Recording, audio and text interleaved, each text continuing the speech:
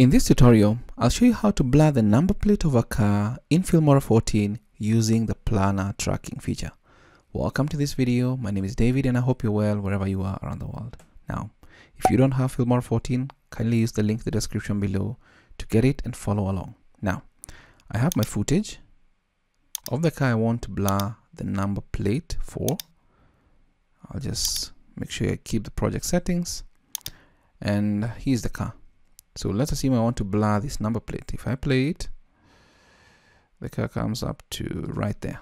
That's where the number plate disappeared.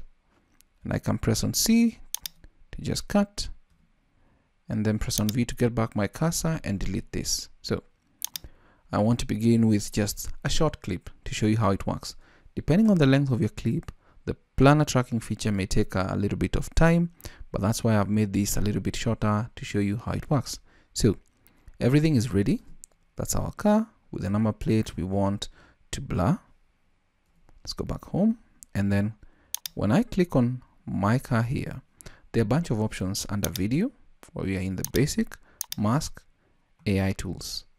This is what is of importance, and what I'll do, I'll scroll down, and then you'll see Planar Tracking.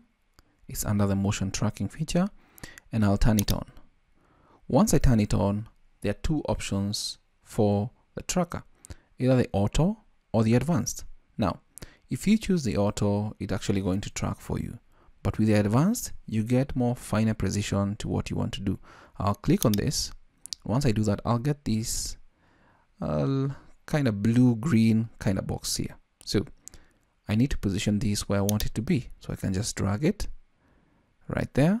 And then using these handles, just try and make sure that I get this to the point where I want it to be, somewhere there,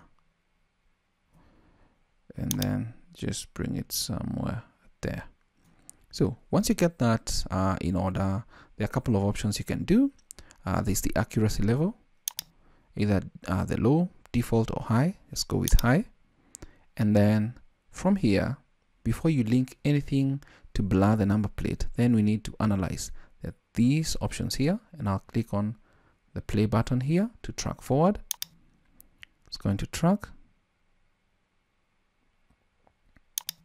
so you can just pause it slightly, and you can actually track to previous frame and see what it looks like. There we go, there we go.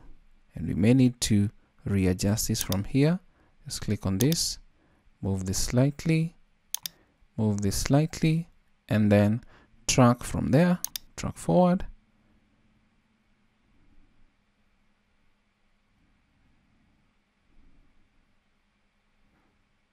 And the reason for doing this the manual way is so that if it misses out, then you can always readjust instead of having the auto feature work. And you can see it's tracking really good, but once we get there, it seems to start seeking again. So you can just click on it and just readjust it slightly, and then track forward.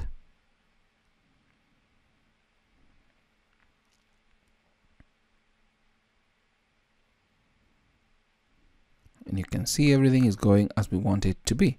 So once it gets to the end, it's going to kind of disappear from the screen. And now what we need to do is just link an element. You can either import from a computer or add a mosaic. I'll add a mosaic, and if I go back home and then click on this eye here to hide target box and play,